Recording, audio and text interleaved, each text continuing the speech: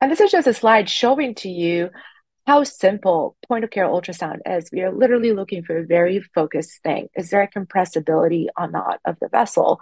On the left side, you can see a fully compressible vessels. So you see the greater saphenous vein here all the way to the left, draining into the common femoral vein, and they are fully compressible. And the femoral arteries to the right are not compressible, which is normal.